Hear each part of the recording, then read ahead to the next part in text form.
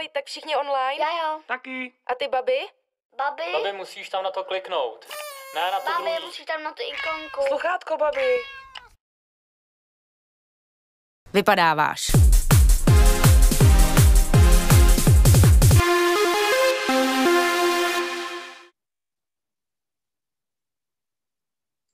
Hello, everyone, and welcome to another debate, which is part of the 14th edition of One World International Human Rights Documentary Film Festival.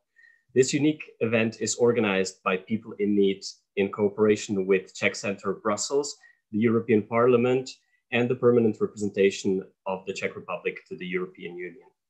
My name is Žiga Faktor.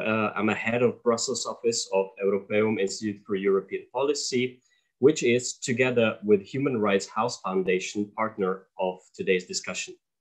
Before I introduce you to our distinguished speakers, I would like to remind you that throughout this debate, you are encouraged to ask questions to our panelists, and you can do that either through comment section under our stream on Facebook or YouTube, or you can use application called Slido under hashtag #OneWorld. Information how to access it should be visible now on your screen. All your questions will be directed to me, and I will do my best to address all of them. And now let's jump to our follow-up discussion to a documentary you just watched called The Foundation Paet. I'm joined by Mr. Urmas Paet, member of the European Parliament, and also a former Minister of Foreign Affairs of Estonia. Welcome, Mr. Paet. Yes, hello. Hello. Hi. And also let me welcome Nadiia Ivanova, Deputy Director of People in Need's Center for Human Rights. Good afternoon, everyone. I believe that the documentary provided us with a very interesting insight into everyday problems of average Russian citizens. And maybe it was a bit of an eye-opener for those of us who see Russia only as a strong actor on international field. I would like to start with asking first Mr. Paet and then also Nadiia to share their impression from the documentary.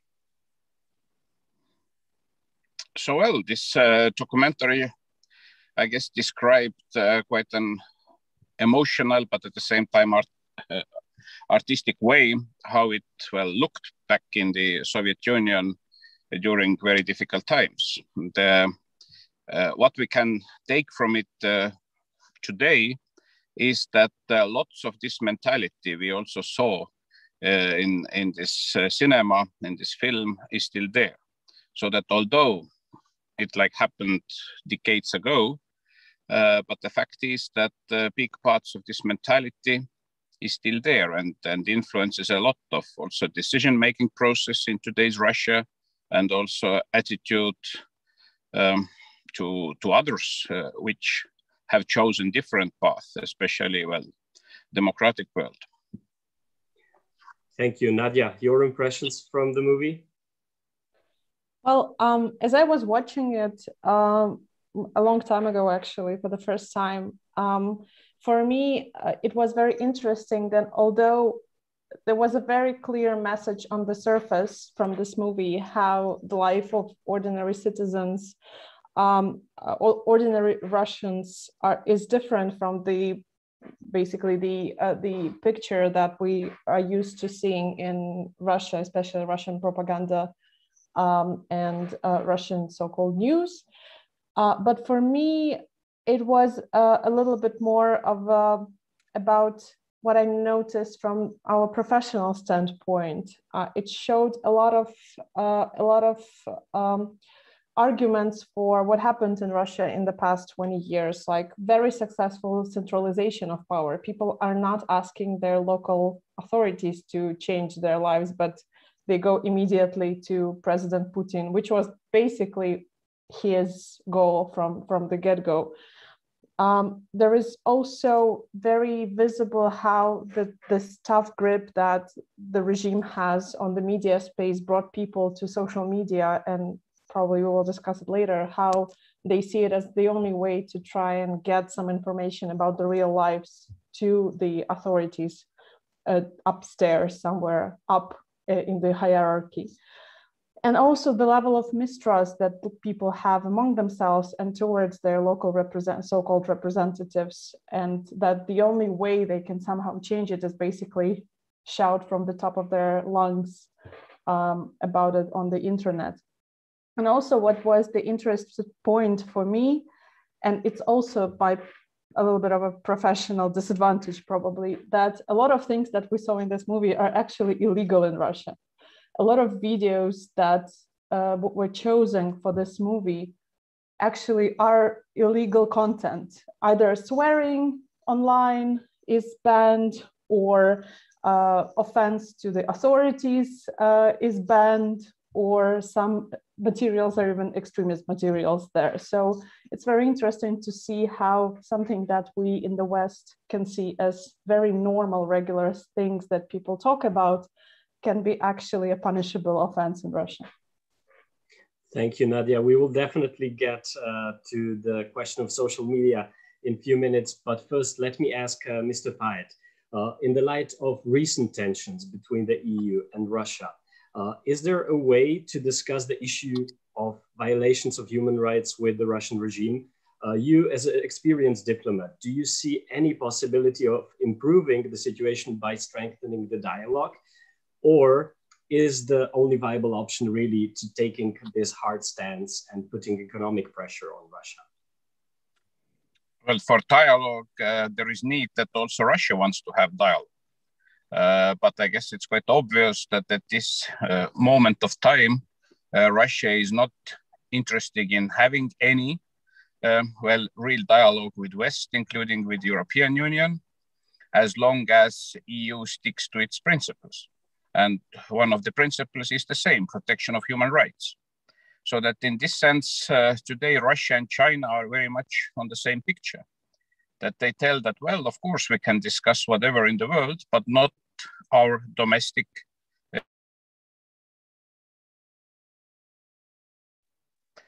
So that if we look at the level of relations between Europe and Russia these days, then it's clearly low point of all last 30 years. So that the tensions have not been so high during all these last 30 years after collapse of the Soviet Union.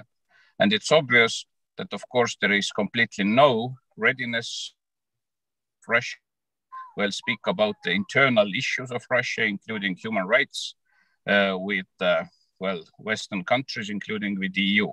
So that the only way how the situation, of course, can change is if Russia itself in one day finds that now it's time to, come back to the EU and start to make real changes in this very difficult relationship we have at this very moment. Let's certainly hope for that. We've seen similar situation with Turkey, so maybe really one day this can turn drastically. But let's go back to the social media. Nadiia, in the documentary, we've seen many Russians relying on the role of the social media as kind of like a last resort, how to be heard in this heavily censored media space. I wanted to ask you, how important are social media for Russians, and which social media platforms are the most popular? And also, before I finish, we've seen many people of older generations posting videos. Are maybe Russians more skilled in using these platforms? Well, I think that social media took over Russia the same way they took over everything else at approximately at the same time. Russia is a huge market. It's 140 million people. So of course, big social media giants wanted to take this market and use it. At the same time, Russia decided to try and create something of their own, like infamous Kontakte, which is still an extremely popular social network in Russia. So at that time, around 15 years ago, when everyone were learning social media, everyone got on social media in Russia and weren't realizing still the potential of it or the dangers that it could bring to either democratic powers, but at the same time to the regime. Soon after, actually, Russian government started to understand what can happen when you have this unrestricted space for people to talk about, to talk to each other and to the government and talk about basically anything. And this could be seen during the takeover, basically a takeover of Kontakte some 10-12 years ago, when basically FSB pushed out Pavel Durov from the country and took over the whole network. And now Kontakte is very much known for giving out any information that the government needs. So yes, I think that considering that usually in a democratic society, media plays the role of somewhat the disinformation flow between two-way information flow between the citizens and the government, in Russia, where independent media has been crushed and the only space is given to propaganda, people turn to social media to try to communicate. So yes, a lot of senior citizens are very much aware of what social media are and how to use it. At the same time, we have basically any social media that is present in the world. You can see it in Russia as well. TikTok is now newly very popular the same way as it's popular anywhere else. There is a lot of power in the Telegram chats, and when Telegram channels, and when government realized that, they tried to ban Telegram, which they failed drastically at because it was basically almost impossible to do. So we see that in some ways, social media actually win this argument. At the same time, we also see the increase in persecution for some posts or some content that is shared on social media. So government is trying to squash this open space for communication as much as they can and in any way they can, but banning social media is almost impossible in any country, since communities of IT specialists have been developing with VPNs and other ways to actually overcome those bans. Thank you. Just like a quick follow-up questions to that. You said that it's almost impossible, but even if it would be possible, would even government be willing to do it? Because I guess it would just cause an enormous outrage of the citizens. I mean, I think, of course, well, Russian regime is smart. They never just ban something, especially if it's something that is communication channel. They offer some alternative that is fully controlled by them. So, of course, banning Telegram created a lot of outrage, but again, it was impossible to do anyway. Then we had an example where they tried to slow down Twitter. It somehow worked, but not much. So, but people were still using it anyway. And of course, government still offers alternatives like Kontakte, like, I don't remember how it's called, the Mail.ru client, special Mail.ru client that tried to be this new Telegram channel, which of course they couldn't substitute it because Telegram is still Telegram. So yeah, they wouldn't do it in a very not smart way, just banning everything, but they would try to offer it. But it's still impossible. And for now, it's actually enough for them to just punish people for posts, and if they need to. The latest example of Andrei Pivovarov from Открытая Россия for being prosecuted for basically reposting something. So it's just a pretense, of course, but it's still enough for them for now. Mm-hmm. Thank you. Mr. Paet, of course, the European Parliament is very active when it comes to the protection of human rights and generally the European values. But what can the European Parliament do, not only in Russia, but generally in the neighborhoods when it comes to this question? Do you feel there is enough unity among the member states to decisively stand up against such behavior, let's say, in Russia? Short answer is no. Because if you, for example, look at the reaction, how slow it is from EU's point of view, how difficult it is to reach consensus among 27 member states to react, then unfortunately, EU and EU's common foreign and security policy can do much better. For example, last autumn, after events started in Belarus, demonstrations against Lukashenko, then it took for the EU around 2 months to agree and to get consensus of 27 member states even about, well, very modest sanctions. What concerns Russia, then also, yes, we have had, well, some new people in sanctions list, but nothing substantial. And also these days, it was now already 10 days ago, when again in Belarus, as we know, the Ryanair plane was taken down and a couple of opposition people arrested.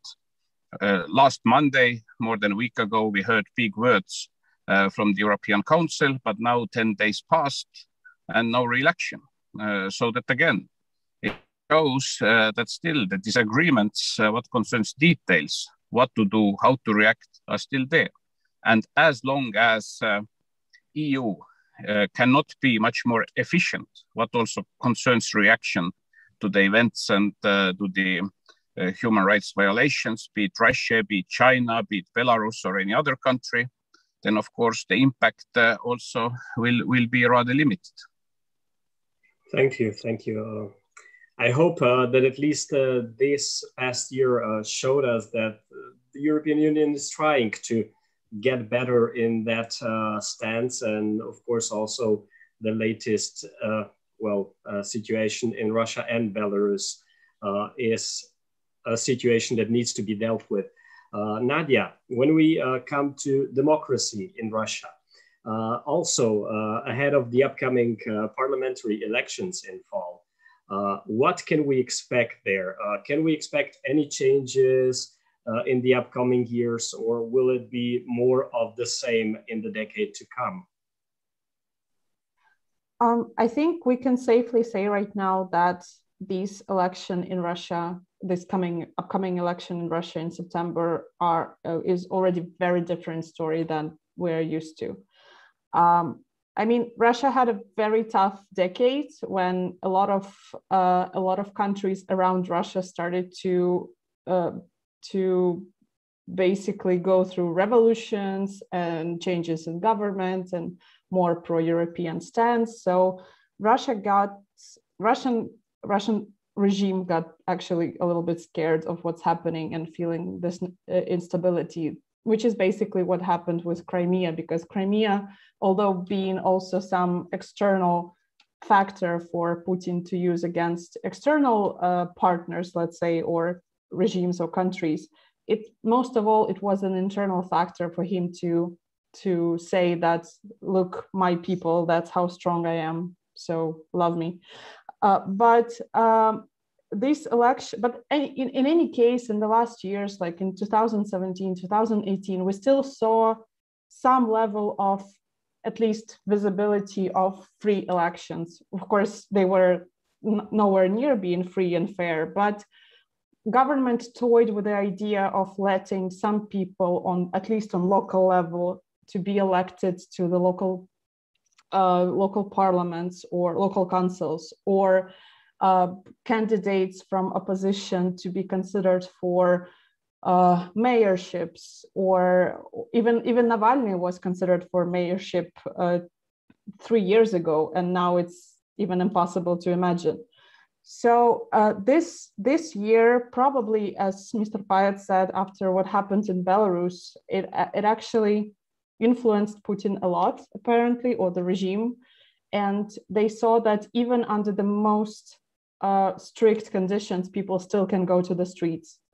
So this year, 9 months before the elections, when Navalny decided to come back to Russia, they already started this campaign of basically squashing anything that is still viable in the country. They started with the journalists. A lot of independent journalists were jailed for covering protests, either for administrative arrests or fined, or even some of them got under the threat of criminal prosecutions. Then they started to make the laws even harder for everyone. They tried to ban, and now are in a process of banning, Navalny's organization FBK and deeming them extremists. And then they adopted the law that someone who supported extremist organization can't be a candidate for any position on any level of government.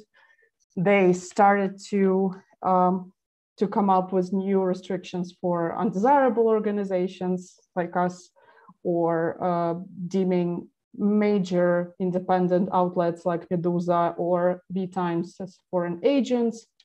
So basically, they started this campaign of preparing for the elections and banning anything that can be banned in advance. We actually see a huge increase of people who try to leave Russia, at least for now, at least before the election, to go to safety and not be arrested, because this is a very major possibility right now in the country.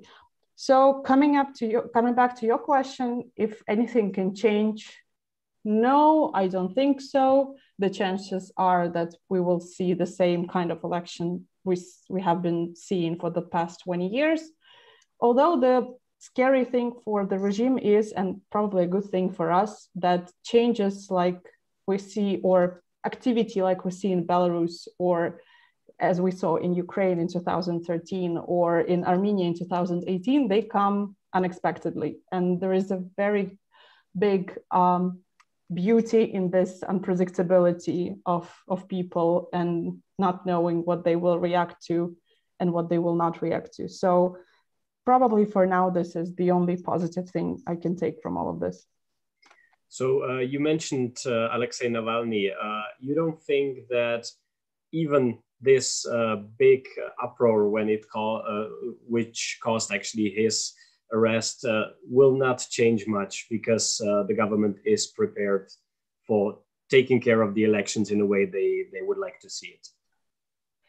Basically, I think we already have seen the reaction to his arrest and to his sentencing, and then the reaction from the government, because people went to the streets, went in masses that haven't been seen in Russia since probably 2011, 2012. Nevertheless, Navalny still got to the colony, and we still got a number of criminal cases, huge criminal cases against more than like tens of people who were somehow involved in the protest, or even those who weren't. So now we see that basically everyone is scared, and the reaction was very brutal for Russian government. Of course, we can compare it to Belarus, but still. So I don't think that Navalny is the main trigger that would trigger some change. But again, as I already said, there is a beauty in unpredictability of the people's reaction and what they choose to react to in masses. Mr. Paet will need to leave us soon, but before he heads off, there is one question from the audience to him. Do you think the rest of the EU does not take Russia seriously enough, as they are not bordering with Russia and don't have a historical experience as the Baltics do? Well, I guess all are taking Russia seriously, but the elements are different. Some countries are taking Russia seriously because they want to get something, like still the issue of Nord Stream 2. It shows that certain political and business circles in Germany are taking Russia very seriously because they want to get, Russian gas. So that this is one clear example how everyday's activity is 180 degrees against, the other realities. That there are, lots of conflicts going on also on human rights, but still Nord Stream 2, which clearly violates also common European energy policy, is still there in the process because, as I said, one country and certain circles in one country are taking, this economic interest very seriously. There are some other countries which have some other motivations, and this is also the reason why EU is very slow in reacting to certain developments in Russia. We also can recall the recent visit of High Representative of the EU, Mr. Borrell, to Moscow. It was obvious already before this visit that this will be disaster because the atmosphere was already really bad, all the fresh events related to Navalny and others, but still, because some countries pushed very hardly that, Borrell has to go to Moscow and to make another attempt to improve relations with Russia, which was completely naive and completely wrong calculation. Some countries said that, well, the timing is bad, don't go, you may go later, but well, this visit happened. And now later we know that, well, those guys who said that don't go to Moscow, that the timing is very wrong, were right. So that during this visit, Foreign Minister of Russia said directly that EU is not a trusted partner to Russia. On the same day, they sent out a few European diplomats from Russia, so that the language was very clear. And I guess that also finally, all European decision makers also should understand that there is, at the moment, it's not in the interest of Russian regime to improve relations with West. They have chosen much closer cooperation with other authoritarian regimes like China, like some others. And I guess the sooner all decision makers in Europe realize that this is the issue, this is the fact, well, the more adequate decisions we in Europe can make.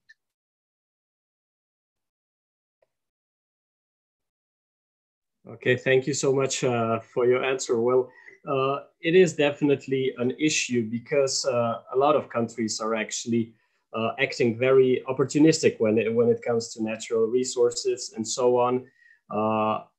Let's go. I assume that you will need to leave us now, Mr. Paet. So I guess I would want to thank you for tuning in, at least for a limited time that you had. And hopefully we will be able to discuss this topic in future, maybe here in Brussels in person.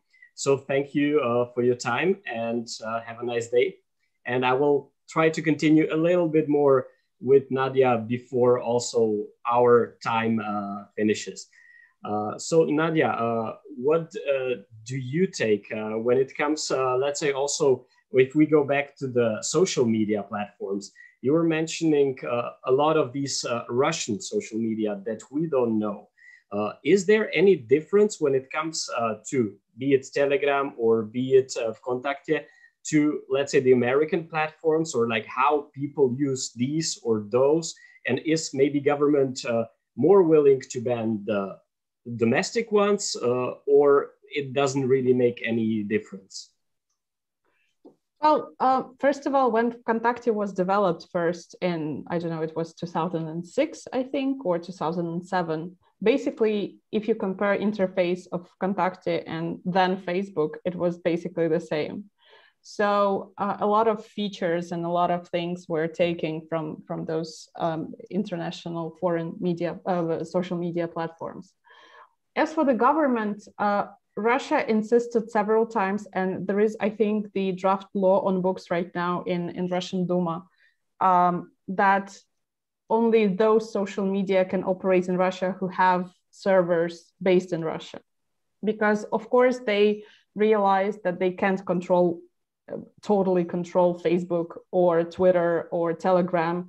And Pavel Durov was actually creating Telegram in a way that it can't be controlled, at least massively. So, of course, for them, for now, it's easier to operate with Vkontakte and with that Mail.ru agents and other Russian inventions, because those servers are in Russia, and according to current Russian legislation, so-called SORM 3, or package of Jourová, which is a huge package of laws that regulates online space in Russia. Servers in Russia are obliged to provide information to FSB if FSB needs it, or they are basically obliged to store it in a way that FSB has all the access it needs. So for them, of course, it's easier when people use Vkontakte because they basically can see anything that is happening there. And it's very much legit. They don't have to hack into anything. It's just the law. So they're trying to create this format of legislation when they will be, when it will be the same for foreign platforms, although for now it's still very questionable if they will manage to do it. For Russian people, foreign social media are still more, they're still more user-friendly, they are more global, because Russian people still have, they still live in global society. So they need to communicate with people outside Russia, which you probably won't find a lot of those who use Kontakte or whatever Mail.ru created. So yeah, it's a big question for them, which is where those laws and this legal practices of punishing people for what they write on social media comes from. Because for now, again, as I said, it's the only way to at least somehow control what's being said. Thank you. Let's just hope that these social media platforms will manage to stay at least somehow, well, when it comes to at least Telegram, independent from the government. We have one more question from the audience, and I think that will be just enough to cover the time we have for this discussion. Nadiia, what does it mean being undesirable organization in Russia? How and what does change for organization labeled as undesirable? So for us, the label that we got on the 12th of November 2019 was a big blow. It's not that it was unexpected, because when you work in Russia, you expect anything, but it was unprovoked and without any previous, let's say, innuendo or notice. So basically, when organization is deemed undesirable in Russia, it means that we had to stop any activity that we did in Russia, not because of us, because we live in Prague, so we are rather safe, mostly. But people who we used to work with in Russia are being endangered by the law itself, by the same country that they try to make better. So we had to stop all the activities. We had to talk to a lot of people and explain what's happening. We had to, we basically had to make sure that no one can be punished for talking to us anywhere. So officially now, the situation is that we're still able to work in other countries of the region, but recent changes that Duma is now deliberating upon, and probably that will be adopted very soon, they mean that no Russian citizen will be ever able to work with us anywhere in the world. We stopped working in Russia, but it didn't mean that we stopped working in other countries. We are a big organization. We work in over 25 countries. But unfortunately, this means that from now on, we will have to be very careful in choosing who we work with, because we don't know if this organization, person, or firm that we, I don't know, buy some produce from in Africa or in Philippines, that they have sometimes some business in Russia, because the way it's being seen like right now is they also can be punished. And also, of course, it creates a vacuum between Russian civil society and international community. And this is the intention of the law, to cut off Russian civil society from any support or help, any form of support or help from abroad. So it didn't hurt us as much as it hurt people in Russia and organizations in Russia. We were 19th when we were banned 1.5 years ago. Now there are 31, I think, organizations on the list, and the list is growing. The recent ones were added just 1 week ago, the first German organizations. So this is something that will continue, and unfortunately, the more it goes, the less opportunity will there be for Russian organizations to somehow protect themselves and be able to help their own citizens. So it's very sad for us not being able to help where we can, but this is the reality. Thank you. And maybe one little question also from my side, because I didn't have a chance before to react on what you said in the first part of our discussion. You mentioned how interesting it is actually that the people direct those video messages directly to the President Putin, you know, that they don't go to the local governments or local representatives. Why is it so? Is it just because of the figure and the way that basically Putin worked through the state positions, or is it that they don't trust also the local governments? I think it's a little bit of everything. First of all, there is a long-term tradition in Russia, starting from Russian Empire and going to 2021, where there is a huge importance of the person on the top. Like it's impossible to imagine at this point, at least, Russia is a parliamentary republic, because people are very used to having this one figure that is managing everything. Second of all, partially it's mistrust in local government, because there is this saying that, or there is this understanding that everyone steals in Russia, but locals, they steal like directly from you, and people higher ups, they steal from big business, so they don't concern us that much. So there is this mistrust and somewhat tolerance to corruption that actually creates this this bubble on local level, that people can't talk to their representatives there, because those are the ones who steal from us. So we will talk to someone above them, because they don't steal from us, they steal from someone else. This is like a very simplistic, of course, view on things. And then the third thing is the nature of the regime itself.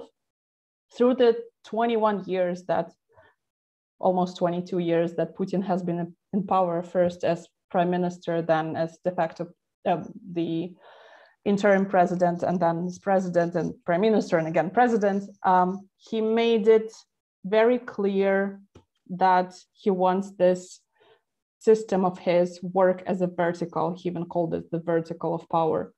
So it was very important for him and people around him to have this concentration of power in their hands, to be not responsible, but to have control over everything, every level of being. And it was promoted like that when the elections of the governors were cancelled in 2005, when he started appointing like very small figures on the local level, because he said that this is like what makes it safer and better for you, normal citizen. So the propaganda actually worked for creating this idea that when Putin is responsible, or his people are responsible for something, it means this is good. And if you are the ones who are tasked with choosing your own governments, you actually may choose wrongly. So people are used to having this thing that everything comes from a top, so let's talk to person on top to solve our problems. That's how it works, unfortunately. Thank you. That's a very interesting insight. And I'm very curious what will happen when there will be no Putin in Russian politics. Will they just get somebody else on the top, or will there be some transformation indeed? Anyways, I would like to thank you for sharing all your knowledge and for participating in this very interesting discussion. I would also like to thank all of our viewers for following our follow-up. Well, that sounds very bad, following our follow-up, but to listening to our discussion. And for those of you who didn't maybe had a chance to see the documentary itself, it's called The Foundation Pit, and I believe you can still find it on the internet. I would like to invite you to the next session, which is starting at 7:30. It will be a documentary called Fly So Far, and it was my pleasure to moderate this panel discussion. Hope you will have a pleasant evening, and goodbye.